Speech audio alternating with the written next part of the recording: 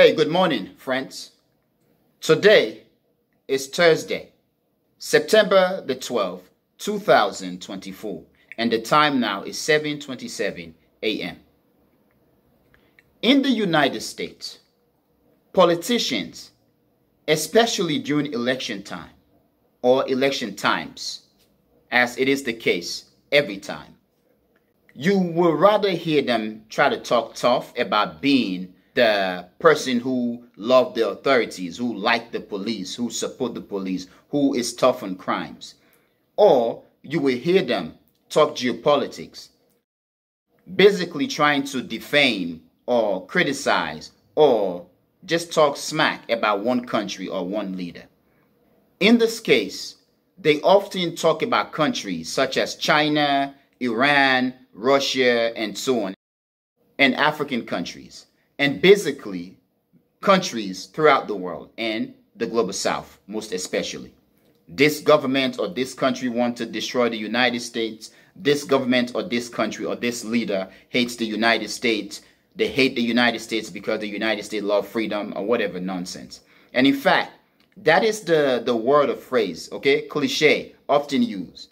They hate us because we love freedom. And the way American leaders talk about freedom, it is so confusing that it makes one ask, who the hell is freedom? What is freedom? Does freedom have children? Is freedom married? Does freedom have a job? Basically, the whole idea of freedom, the concept of freedom, when you hear American leaders talk about it, freedom is personified. Freedom takes the image. Freedom takes the reputation, the characteristics of a human, just like guns itself. I did make a program about 2 or 3 days ago where I say that in the United States, it is as if guns have become humans. Guns have taken the characteristics of humans. I made a program where I basically talk about an experience that I had while on the train, okay, traveling to meet a friend, to hang out, to spend a Friday evening, where whether it is because I had seen this image before or it was just popping in my vision because I was thinking about the recent murder, okay, that occurred in Georgia, basically at the Appalachian High School, where a young man, age 14, by the name of Colt Gray, basically opened fire several times on his peers and teachers, killing 4 people, 2 teachers and 2 students, and wounding about 9 of them. So when I was on the train going to meet my friend, I had this image in my vision of a young kid, a little child on the ground in a pool of blood, and right next to her, about like 7 feet or so, there was a gun laying down, and a middle-aged man came in, rushed to pick up the guns. Basically, this guy left a young child dying or had died, but he went to save the gun. It is how Americans talk about guns in the United States. Therefore, to me, it seems as if, once again, the guns have taken the characteristics or the personality of the human beings. And so, Americans are saving guns while people are dying. But anyway, in the United States, when you hear politicians talk, especially in election time, during election season, this leader, this country, this government hates us. They want to destroy us. However, I am going to say here that if the United States is destroyed, the destruction of the United States is going to come from the United States. It's going to be as a result of an activity or an action by an American person. Whether we are talking about the American people or the American government or an American leader. It is just dangerous, okay? Americans are their greatest enemies. The United States is its own enemy. One American president stated that the United States has nothing to fear but fear itself. Basically, afraid of being afraid. But I am going to say that the United States has something to fear. Is itself. The United States must fear itself. Or perhaps I should say it this way. The United States should fear herself. Now, I do apologize for deviating, okay? I just wanted to set the stage for what I'm going to talk about briefly. Basically, the debate, the presidential debate between Kamala Harris, who is now the Vice President of the United States, and Donald Trump, the former President of the United States.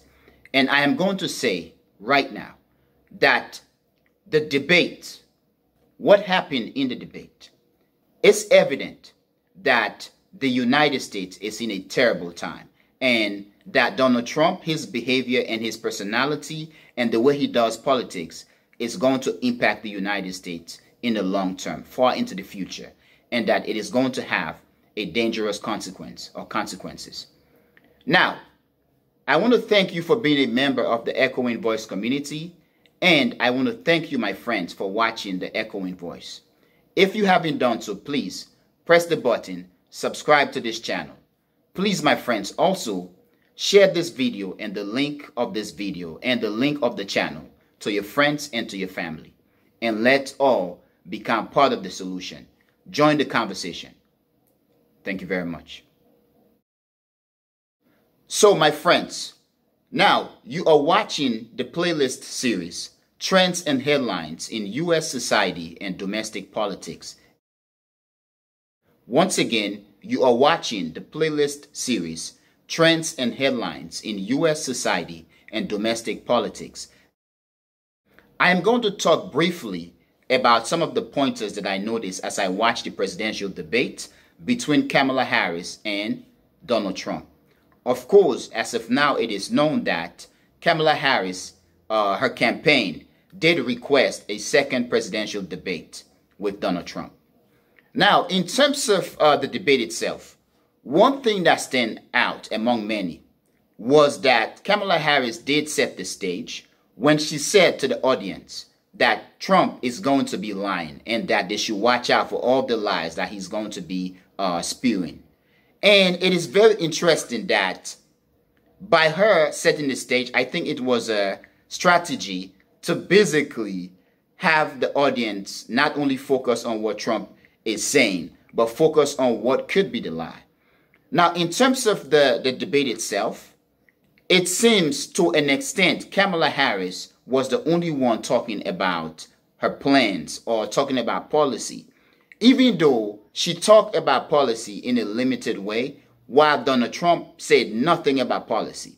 What Donald Trump did basically was just throw tantrum and basically attack.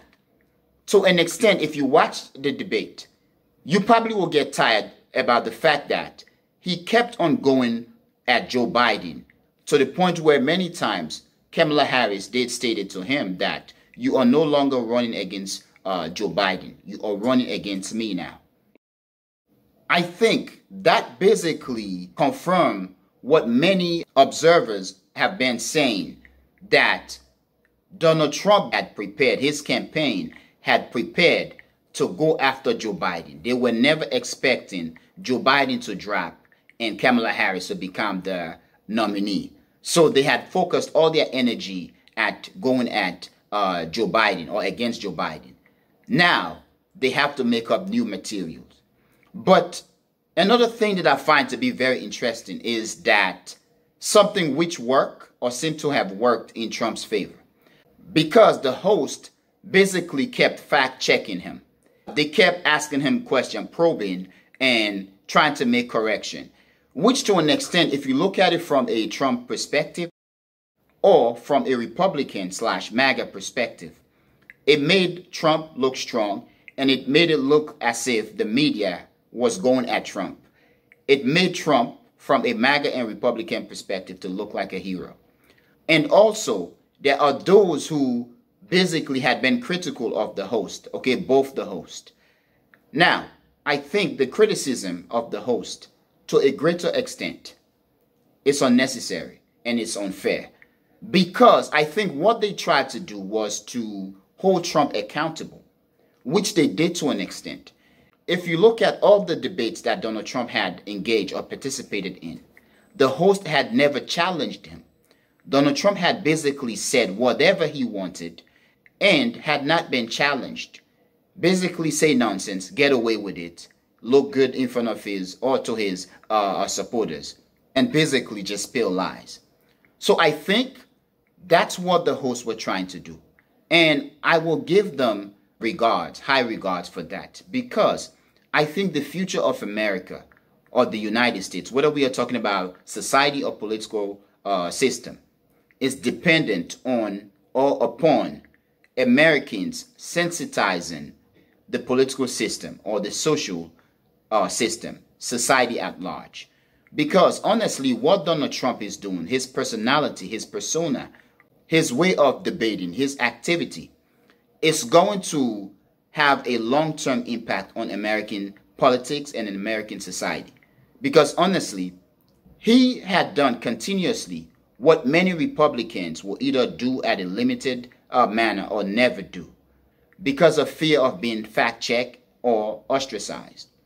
Donald Trump basically just throw tantrum, just call names, just throw insults. It is then evident in this case that the United States system, the political system in the United States or of the United States, has become nothing more than name-calling, personal attacks, and winning the next election, and never about the people. And I think to an extent Kamala Harris did echo that. She stated that she is the only one or was the only one talking about policies or plan, and that she was the only one or is the only one that is for the people. I'm not saying that Donald Trump is not for the people, because he can argue that he is for the people, and he often argued that he is the best president in the history of presidency. That is his belief. Of course, many can contest that. However, the system must change.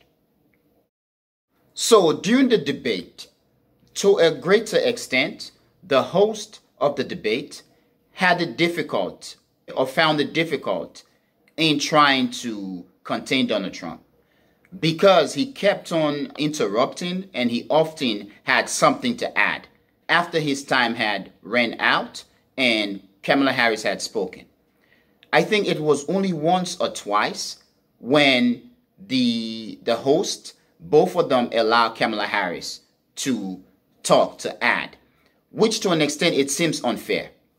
Now, in terms of the debate, foreign policy, okay, Trump did, I think he scored a point when he spoke that he wanted or he wants to end the war in Ukraine.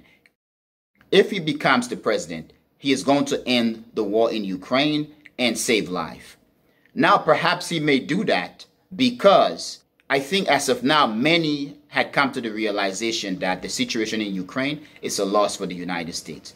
Perhaps Donald Trump and many Republicans will motivate him to end the war in Ukraine, which in this case, I think the Ukrainians are going to be angry. But when it comes to the situation in Gaza, in the Middle East, there is nothing about ending it from Donald Trump or securing the peace, which is fair to both the Palestinians and Israel. In fact, both candidates seem to be in strong support of Israel. Of course, Kamala Harris was the only one who talked about fairness on the side of the Palestinian people. But she basically chose her words correctly. Now, in terms of Ukraine, Trump needs to stop. He is not going to influence Vladimir Putin in any way. He stressed all this nonsense about world leaders being afraid of him. China is afraid of him. Xi Jinping afraid of him. No, they're not. Putin is not afraid of Trump. China is not afraid of Trump. I think the only countries in the world who are afraid of Trump are poor and weak countries in the global south who cannot defend and protect themselves. Because in this case, Trump can use the might of the United States economically and militarily, and also in terms of information warfare against them. However, any established countries and leaders around the world, such as Xi Jinping and China, Vladimir Putin and Russia, or Iran, North Korea, they are not afraid of Donald Trump. And in fact, looking at these debates, looking at the way Trump carries himself, the way he talks, honestly, I think Trump is the laughingstock of the world. I think, honestly, leaders are laughing at him. They may not bring it to his face or make it obvious, because in international relations, Whatever you say or do could be on the records, and it can backfire against you. In this case, we are talking about saying things or doing things against Donald Trump, a leader who works or acts on impulse, being the leader of the most powerful country in the world with a military arsenal, can basically go ballistic on any country, militarily, technologically, domestically, in terms of information warfare and so on, economically against that country. So perhaps they are very careful. But in terms of being afraid of Donald Trump, no country is afraid of Donald Trump. No powerful country that is established. I think he's just talking smack. Now, my friends, the issue of immigration, Kamala Harris did stress that Donald Trump is going to talk about immigration no matter if the topic is about immigration. And Donald Trump did prove her correct. Donald Trump talked so much about immigration, but then it turns out when time came to pass an immigration bill, he basically killed it because of political reason. One thing that people continue to talk about is the fact that he did stress that in Springfield, that immigrants were eating cats and dogs and so on. This is basically evident of the disrespect, the misinformation, the disregard, and the manner in which Donald Trump thinks, and many people who support him thinks of immigrants, especially immigrants of color. Because what he said about Haitians and other immigrants group, who are minority groups, eating cats and dogs, he would not dare say that about European immigrants. So that, not only it was disrespectful, it was shameful. And I think that is one of the reasons why I think world leaders and people around the world are laughing at the United States and Donald Trump, because this guy cannot control himself. And this is something that is going to backfire against him and against the United States. But it was a very interesting debate, but I think the debate is evident of the fall of the United States. The United States is in a very dangerous situation, very serious situation, and Donald Trump's personality, the manner in which he carries himself, and the support that he gets from even being racist and being unpredictable and acting on impulse is going to impact the United States in the long run and in the long term. Now, my friends, I'm going to end here. I want to hear what you think, so please tell me what you think. But most importantly, I want to thank you for being a member of the Echoing Voice community, and I want to thank you a lot, my friends, for watching the Echoing Voice. Peace.